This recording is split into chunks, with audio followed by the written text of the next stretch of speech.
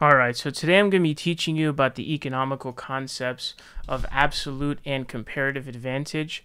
These are really, really important for understanding trade, okay? So you have to know these if you want to have an opinion on trade, free trade, whatever you want to call it, and understand trade. Now, comparative advantage is the economical basis for trading.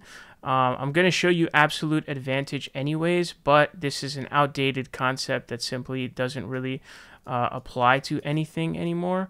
So we're going to look here at absolute advantage. Okay, and this is really important stuff because, again, you have to know this to understand trade. Now, absolute advantage simply compares the numbers that two nations can make of the same good.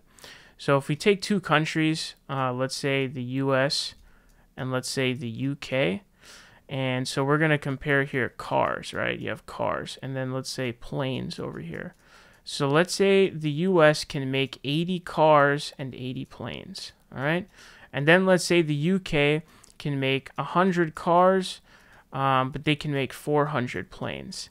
Now, all absolute advantage looks at is comparing the numbers that can be created of a certain good by two countries. So you just look at cars. Who can make more cars? Well, it's the United Kingdom. So the UK in this case has an absolute advantage. It's very basic stuff. The UK has an absolute advantage in producing cars, okay? So they can make cars. They can make more cars. Now, who has the absolute advantage when it comes to planes? Well, the UK also has absolute advantage in creating planes, right? They have the absolute advantage in both goods. So this is very basic, very simple to understand. But again, this is a very outdated concept that's not used in terms of trade calculations, really. And so it has an absolute advantage in creating both planes and cars. But there's another concept known as comparative advantage. Now, comparative advantage, this is really the important stuff because this is what is really used to determine trade. And so it's super, super important. Please try to understand comparative advantage. Now, I'm going to have to open up a different window for this because there's not enough room. So we're going to talk about comparative advantage. Now, what is comparative advantage? It's obviously the idea that certain countries are better at creating certain things in comparison to others. So, you know, obviously it doesn't make sense to produce something that's not economically efficient when taking the opportunity cost into account. But when it comes to trade, think about it as certain countries simply can't make goods as efficiently as other countries. So a lot of that due to natural resources, culture, expertise levels, etc. And so it doesn't make sense for like the USA to drill or try to make all of its own oil. It makes sense for it to trade with Middle Eastern countries that have an easier time making oil because of their natural resources. So it wouldn't make sense. A lot of times countries simply can't produce goods, you know, just because natural resources don't allow it, or maybe their location or terrain. So certain countries are better at creating certain goods. And so even though you saw what you saw in the example of the absolute advantage, comparative advantage is going to be different. And so as you guys saw there, right, the US is losing in both realms. So what do they create, right?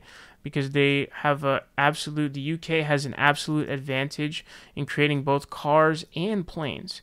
So we're just going to import that example into here and do the same calculation for comparative advantage. So you got the US, you got the UK, and you got cars, and you got planes, okay? So for cars, it's 80. The US can produce 80 cars. They can produce 80 planes. The UK can produce 100 cars, and it can produce 400 planes. So despite having an absolute advantage in both areas, you don't need an absolute advantage to produce something. You need a comparative advantage. So how do you find comparative advantage? Well, you calculate it via opportunity cost. So you're comparing the opportunity cost of two goods for one nation. So you're comparing for each car that you made, what did you miss out on? For each car that you made, how many planes could you have made in its place? That's opportunity cost, right? If you don't know what opportunity cost is, go watch my video on it. it's missing out on the next best option. But specifically, we're comparing two goods.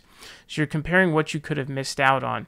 So first, we're going to calculate the opportunity cost of cars for both nations. Okay, so we're going to put here, we're going to put cars OC. Okay, it's going to be opportunity cost. So the way to calculate opportunity cost is you take the secondary good and divide it by the primary goods number. So if we're looking at cars, that means you take 80 planes. Whoa, that is awful. You take 80 planes and you divide it by 80 cars. Okay, and that gives you one plane is your opportunity cost for making each car. So what that means is for each car that you made, you could have created a plane. That's what you missed out on. Because you chose to make a car, you missed out on being able to make a plane because you've limited resources. So this is what the US, this is their opportunity cost for creating planes. Now, what is the UK's opportunity cost when it comes to creating planes? Well, again, you take 400 planes because we're calculating it for cars. Take 400 planes over 100 cars. This is going to give you 4 planes. So that is a ginormous, ginormous opportunity cost, because that means for each car that you produced, you could have made 4 planes. That's a lot of missed out economical profit and gains. And so the way you determine comparative advantage, you simply look at which country has the lower opportunity cost for a certain good.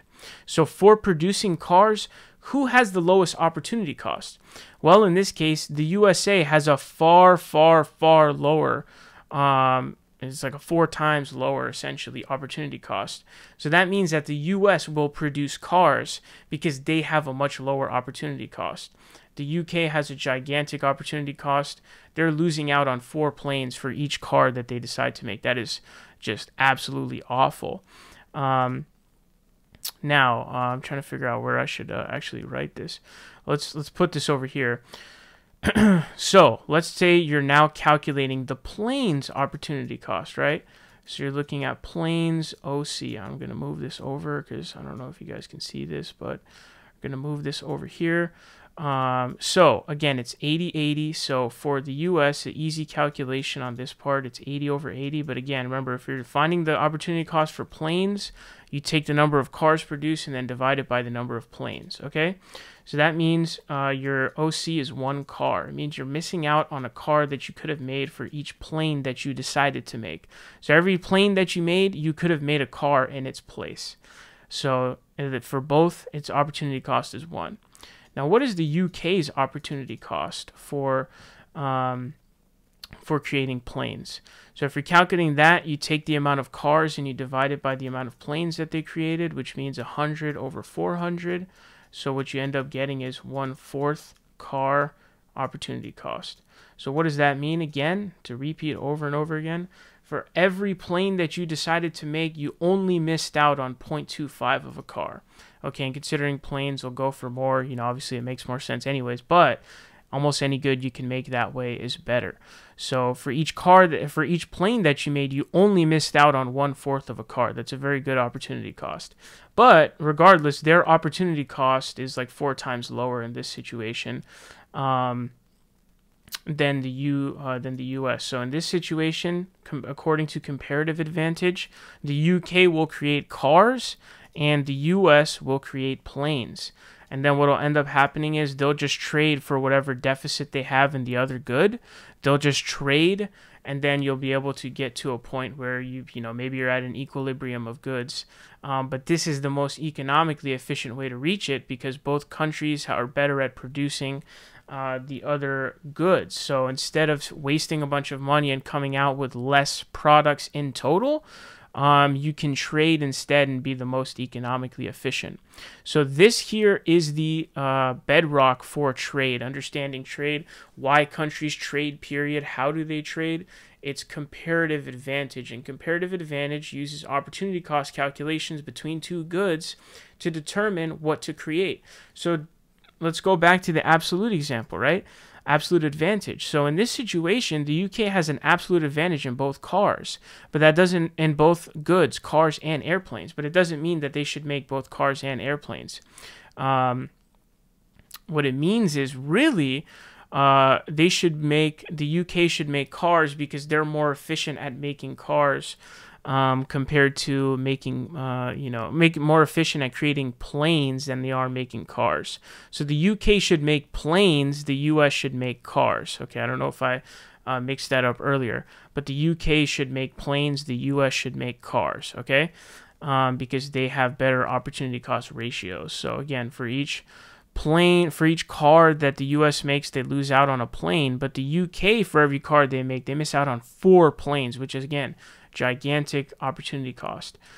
For planes, for each plane that the US makes, they miss out on a car. The UK only misses out on 1/4 of a car for each plane that they make.